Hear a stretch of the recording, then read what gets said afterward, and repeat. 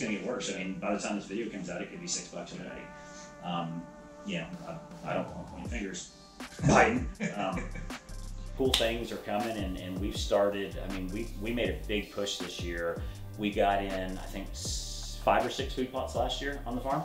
Yep. That we were able to put in. We bought the farm heavily wooded. I don't think there was never any improved ground here. Not zero. And you know, so we built food plots, and you know, it was hard backbreaking work. A lot of dozer work, a lot of posi track work. Long days.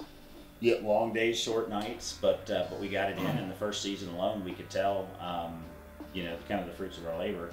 And you know, you and I chased a couple specific deer this year that ultimately gave us a slip. And that's just with starting out with these little food plots, and now that we've opened up like multiple acres of food plots here. 30 plus more acres. Yeah, it's just, you know, it's going to be insane, especially when we start throwing this stuff down. But I think our priority right now is food. Just food. Yep. And unlike flat ground, we don't have the ability to pick and choose specific areas where these food plots go. Yep. Our terrain dictates where the food plots go. So we have to make the deer come to the food plots, and then from there we have to build access to that area based on the topography and how we're not going to blow deer.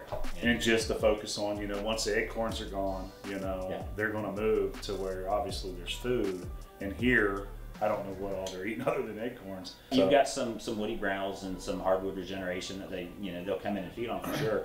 Admittedly, ran a bunch of corn feeders, and you can see as soon as those white acorns and red acorns started to drop, man, the deer they were ghosts. Yep.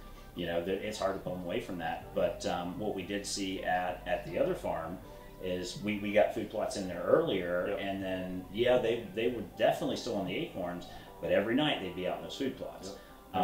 You know, so that kind of solidified for us the importance of food plots and what we needed to do kind of moving forward. Yep. A lot of hinge cutting going on here, a lot of, you know, creek bedding areas.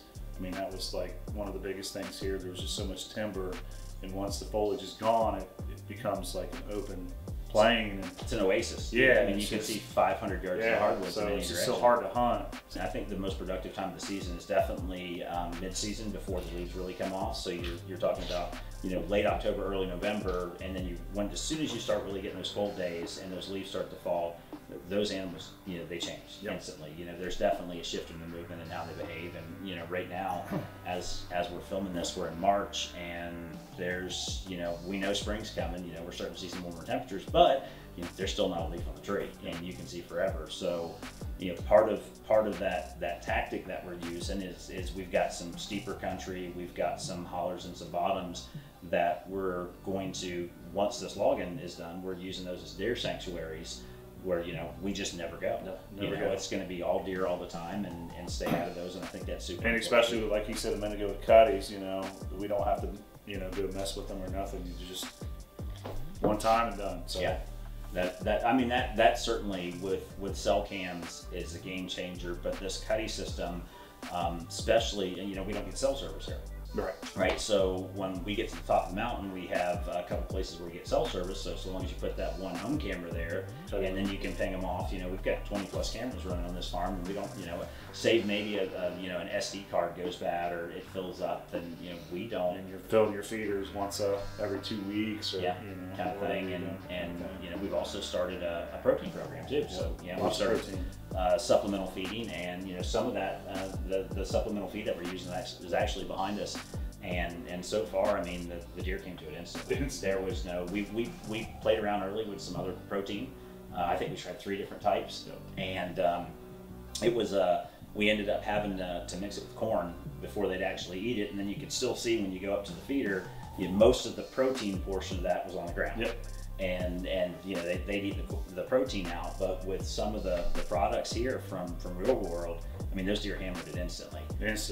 Within, you know, we talked about it, and when we first put it out in a couple of feeders, we had cameras on, and we're like, man, I wonder how long, because on the protein side, straight protein, it took them forever to hit it. And we were, you know, then once we mixed corn, and it happened a little faster, but with this, it was that same night. I mean, the deer were hitting it. And hitting it hard. And this product, it's got soybeans and corn in it, lots of good stuff. And so there's a powerful attractant, but at the same time, there's a very high protein level, which is especially good, you know, for antler growth. and overall deer health too, which is important. And the good news, guys, is that we can get all this. This is home for us now. So.